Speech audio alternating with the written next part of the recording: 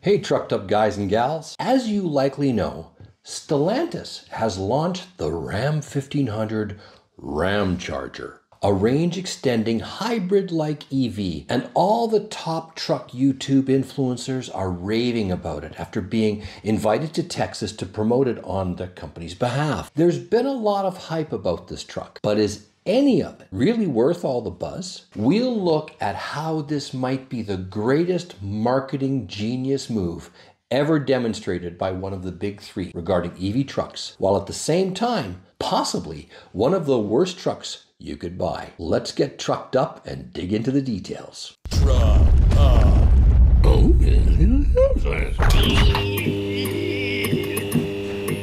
Now, when I say launch, I mean one step above vaporware here. Ram's fully electric Ram REV 1500 is a lot closer to the finish line than the Ramcharger, supposedly hitting production by the end of 2024. The Ramcharger is expected sometime in 2025. However, based on every EV-oriented truck to date, expect that to be delayed or changed entirely. This new direction by the parent company Stellantis is a smart one. It is likely based on feedback from truck owners, what's happened historically already with the EV truck market. Sometimes it doesn't pay to be first out the gate. Ram is sampling the waters, and so far, the reaction from traditional truck guys has been exceptionally positive compared to fully electric trucks. However, when we get deeper into the details, you soon realize how this truck might just be the most complex hybrid ever.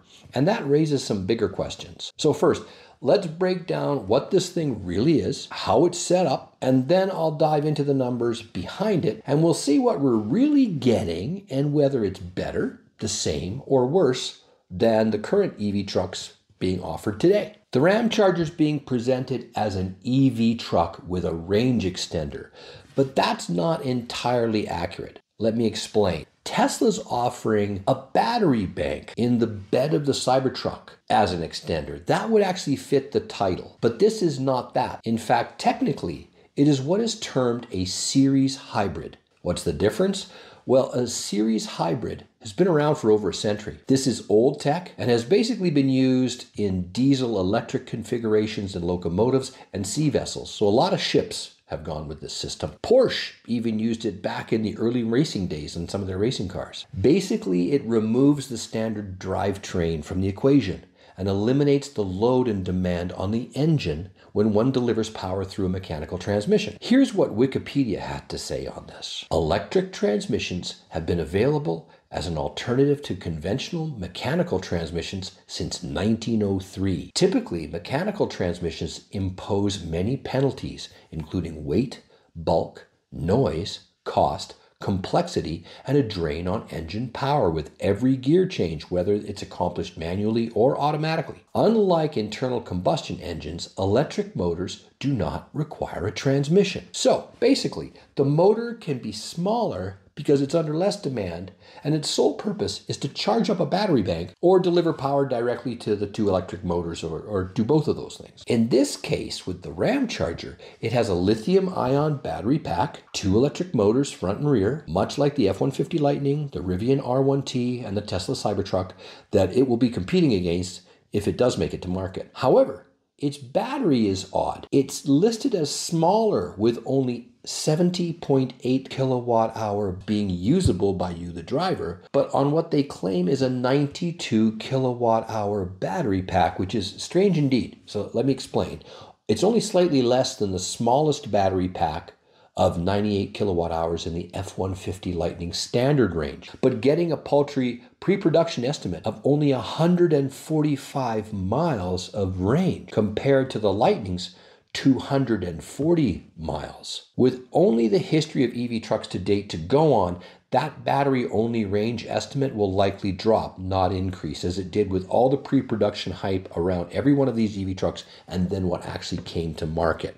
Cybertruck, for example, claimed 500 miles in its top end, and then down to 350, and then I believe it was 250 or 300 for its base. Well, its best is coming in at 340 with the Ramcharger. As the battery reaches a certain low charge point, we don't know what that is yet, but basically the 3.6 liter Pentastar V6 turns over and uses gasoline from the onboard 27-gallon fuel tank to charge the battery up and keep the driver going without needing to stop to charge.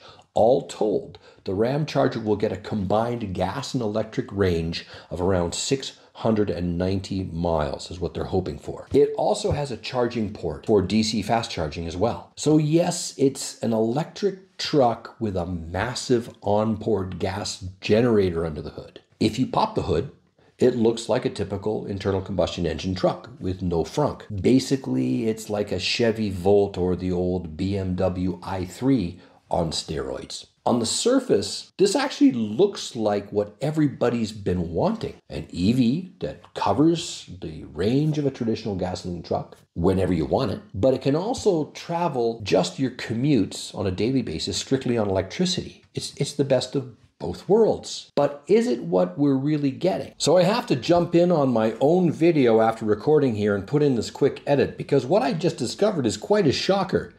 I was under the assumption at this point that the first 145 miles that you'd be driving with the Ramcharger would be electric only. But according to Ramcharger's own promotional video, the 130 kilowatt generator that runs on gasoline runs all the time, which means that's kind of a deal breaker. If this is right, it means that no matter what, the gas is being burned to charge the batteries, which seems absolutely ridiculous. Don't take my word for it. Here's the clip. This has its own built-in charging system. It's a battery electric truck with a 92 kilowatt hour battery and a 130 kilowatt generator that charges all the time. Like I said, make what you want of that, but it doesn't look very good. So obviously I can't show you all of the audio and video for copyright purposes. I'm just reporting on this. So I will provide a link down below to the full video, the promotional video from Ram Trucks, so you can watch it for yourself, make your own assessment, see what you think.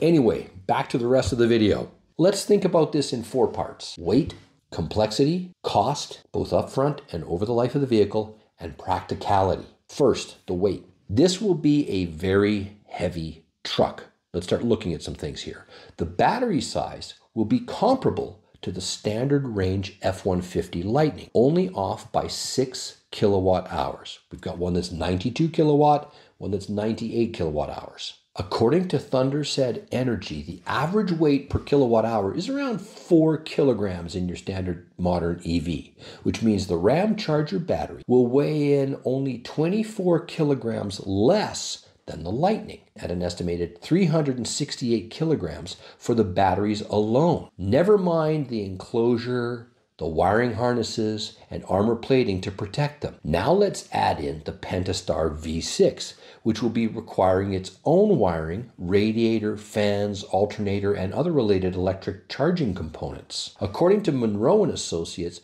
we're looking at close to 270 kilograms or 600 pounds. In other words, the likelihood is that the Ramcharger will weigh more than the Lightning and Cybertruck and closer to the Rivian R1T. Add to that a full tank of gas at 27 gallons, with each gallon weighing 2.7 kilograms, and you've got another 73 kilograms or 162 pounds. And that doesn't include the gas tank, the fuel pump, fuel filters, and all associated components. Then there's the infrastructure around an internal combustion engine, like exhaust, that will have to meet all the emission control requirements of a traditional truck. It's going to have the muffler, it's going to have the pipes, it's got to have the exhaust manifolds, all that fun stuff.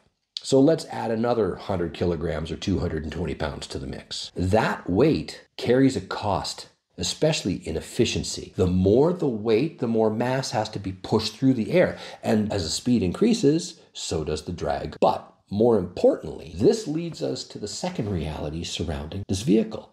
And that's complexity. It's somewhat surprising that a portion of the pickup truck community quickly embraced this product while citing every worry about EV trucks and avoiding them like the plague. The bad news for them is that this truck carries all those perceived inherent risks that they're worried about, whether real or imagined, since many are nothing more than FUD, by the way. I'll provide a link at the end to my video that addresses that very issue. But hey, let's look. The big ones that everyone's worried about: battery degradation, battery fires, the use of cobalt from child slave labor camps in Africa, etc., etc., etc. Although there is no information as to what type of lithium-ion battery will be used in the Ramcharger yet, the point is that all the worries, even though many of them might be completely or at least partially unfounded, exist in this truck. But on top of all the workings of a typical EV, this truck now includes all the old world realities of maintaining a gas engine. Oil changes, fuel filters, oil filters, tune-ups, hose replacements, spark plugs, mufflers, exhaust pipes, and the list goes on and on. So, as far as complexity goes, it's not quite equivalent to the requirements of owning both one gas vehicle and one EV vehicle.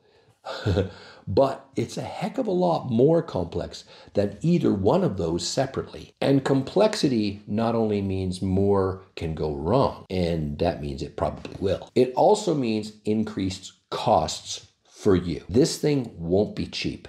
We've heard a lot about how EV trucks are only for the rich. Well, I'm sure in the heck not rich, and I own one. And that's really changed, not just with incentives, but we're seeing the prices come down quite a lot lately. But still, let's take a look at what we've got to get out for money in one of these babies to make sure that Ram can make a profit. A 92 kilowatt hour battery bank, 2 electric motors, 1 pricey Pentastar V6, and all the trappings of the famous luxury of the Ram brand will have this truck gliding somewhere in the stratosphere. But initial purchase price aside, a lot of the cost benefits of an EV truck are lost on the Ramcharger. What is this so-called range extender worth to a truck buyer? Is it really that important and willing to spend that much more money on an ongoing basis to maintain this thing? This brings us to practicality. I truly see this as an impractical truck. The new Ram 1500 Hurricane with the new turbocharged inline 6 will provide an almost identical range. So if you want 690 miles or 1,110 kilometers of range, just buy the standard 1500. If you mainly use your truck less than 300 miles or 500 kilometers per day, then just buy an EV truck. If you want electric and not burning gas, if you are towing and hauling great distances using a gooseneck or fifth wheel, going camping every weekend with a travel trailer, or hauling gravel every day, well, why would anyone buy this over a diesel or gas truck? The answer that Ram wants you to leap to is that you can have both. Drive on electric most of the time and then gas for the odd trips. And it's so convenient and there's no extra worries or cost. Well, for somebody who sells a lot of engines and has a factory that makes a lot of engines and doesn't want to have to revamp their whole factory overnight and still produce those engines, this is a sweet deal.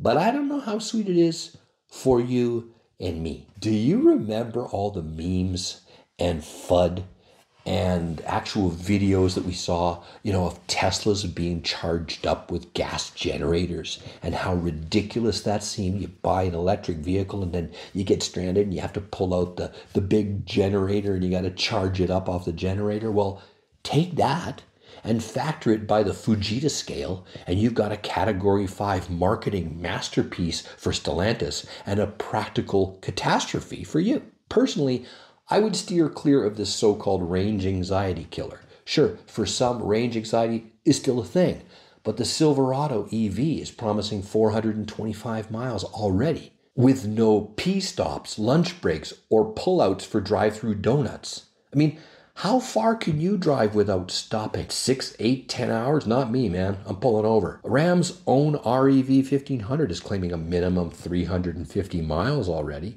If Tesla ever gets their formula right on those 4680 battery cells, 500 miles is right around the corner. How long do you drive before you eat anyway? Stop for lunch, plug in, come back from lunch, drive another 400 plus miles. If range and flexibility are that important to you, stick with the gas or diesel for another year or two and see what unfolds. rather than taking the bait on a century-old low-tech sales pitch to feed and reinforce EV fears that are likely going to disappear anyway. If you like this content and you'd like to see me and my channel make it on YouTube, I'm working day in, day out to reach 1,000 subscribers. And you're the only one who can get me there. And I'm counting on your support, so please click that like, subscribe, and bell notification icons below, and I will continue to bring you more trucked up videos. Thanks for watching.